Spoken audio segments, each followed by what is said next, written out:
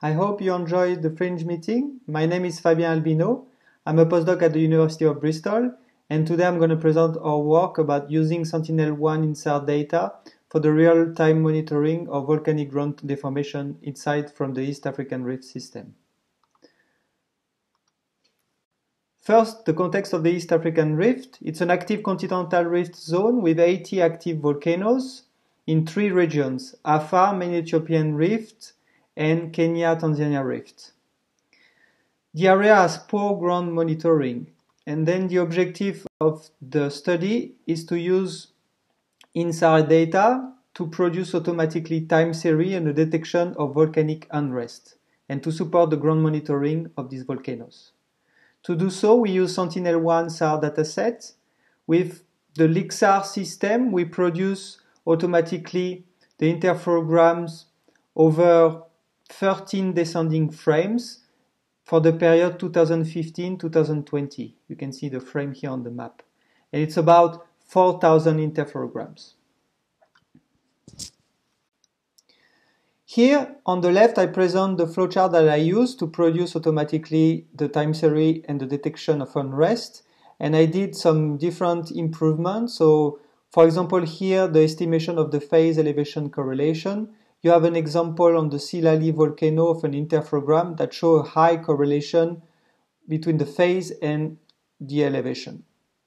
We use this empirical model to correct the interferogram for certain volcanoes. And what we did is a statistic analysis of all the R square for all the interferogram for each volcano, which is the line you see here on the right. So here you see that blue line show volcanoes with low correlation and red line with high correlation. And these high correlation volcanoes will be the one that we corrected. And they are located here on the map. You see on the margin of the rift system. It's because the phase elevation is higher due to the border fault and the plateau relief. Here I show the results of our detection. So I plot here the signal amplitude located around the volcanic center as a function of the temporal noise, which is the standard deviation of the time series outside the volcanic centers. And you see that there is a low amplitude over noise ratio for a large number of volcanoes below 3 sigma, and the high values are only selected found for 6 volcanic centers that are related to ground deformation signals.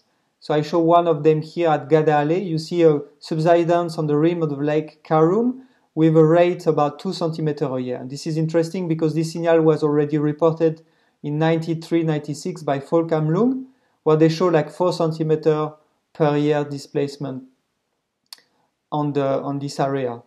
It's worth noting that now we have a better data set. There was only 3 interferograms at that time, and now we have every 12 days a point for the time series analysis, so we have a better idea of the dynamic. Then we move on to the main Ethiopian rift, and we see already also 6 ground deformation signals. One of them is Tulumoye. It's an elongated signal between Tulumoye, Berisha, and Bora. The unrest started around 2016 with a high rate about 6 centimeters a year, before a decay about 2 centimeters a year in the late 2019. This exponential decay is an indication of a magma transport between a deep and a shallow source.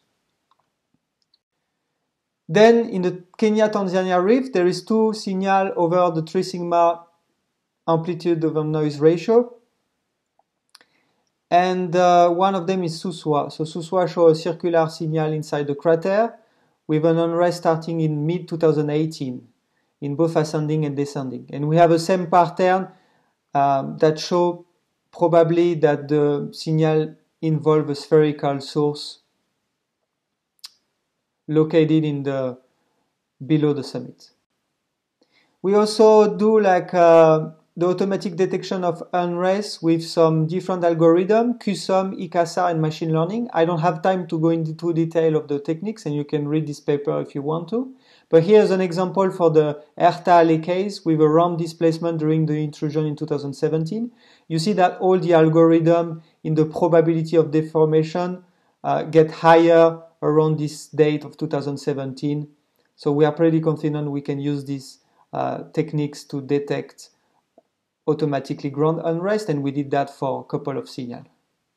To summarize, from our survey from 2015-2020, we detected 14 ground deformation signals, and they are related to very different processes. So some of them are related to dike intrusion, other restless caldera, the others lava flow subsidence or deformation following the eruption and intrusion, and also pore pressure changes related to hydrothermal or geothermal system. Here you see like a snapshot of all the ground deformation signal we detected. Thank you very much.